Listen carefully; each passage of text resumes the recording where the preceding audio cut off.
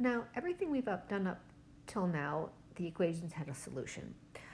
These two special cases will either have an infinite number of solutions or no solution. So let's look at one of the first examples. You'll have a question similar to question 7, and it will look like 5 times 4x plus 5 plus 3 times 2x plus 4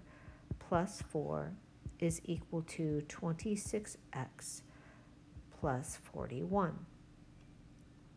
All right, now first thing obviously is to go through and distribute both of these pieces. All right, when you go through and distribute this, you are going to have 5 times 4x, which is going to give you 20x, and then you'll have 5 times 5, 4 plus 25. The next group, when you distribute it, will be 3 times 2x, which leaves you as a 6x, and then a 3 times the 4, which is a plus 12, and we also have to bring down the 4. All right, so first thing I'm going to combine all of my variables. 20x plus 6x equals 26x. And now I'm going to go ahead and add my numbers.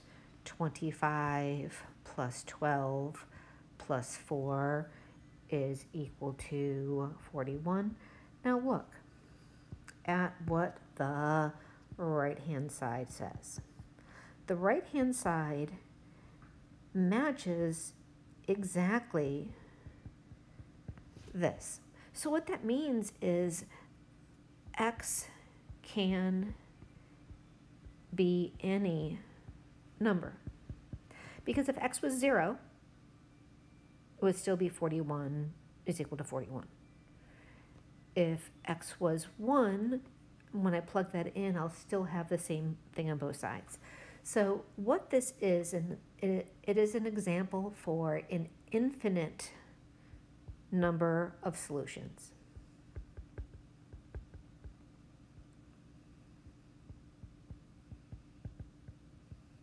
I could say it has an infinite number of solutions.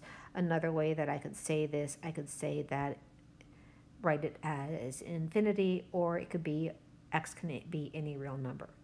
Now to type this into the MyMathLab solution, there is an infinity button if you see it. If you don't, you can type two O's as an octopus, and that infinite symbol will come up.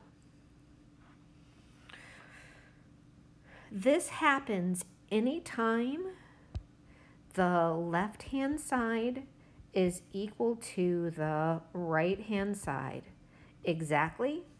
Anytime they both match up exactly, you will always have this infinite number of solutions.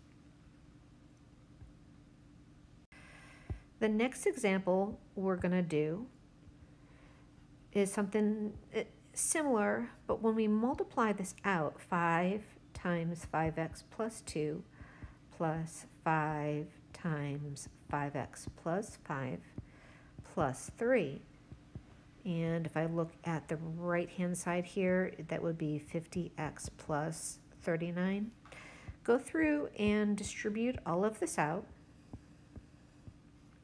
And when you do that, on the left-hand side, you're going to be left with 25x plus 10 plus 25x plus 25 plus 3.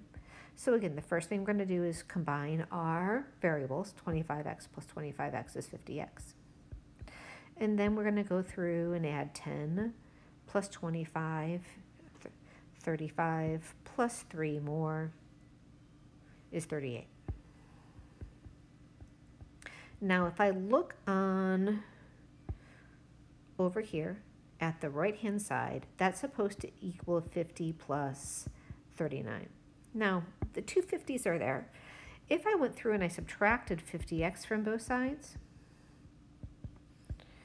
you end up getting this statement that is 38 is equal to 39.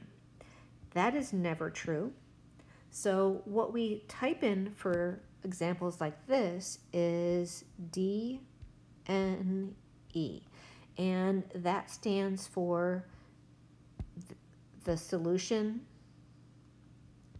does not exist.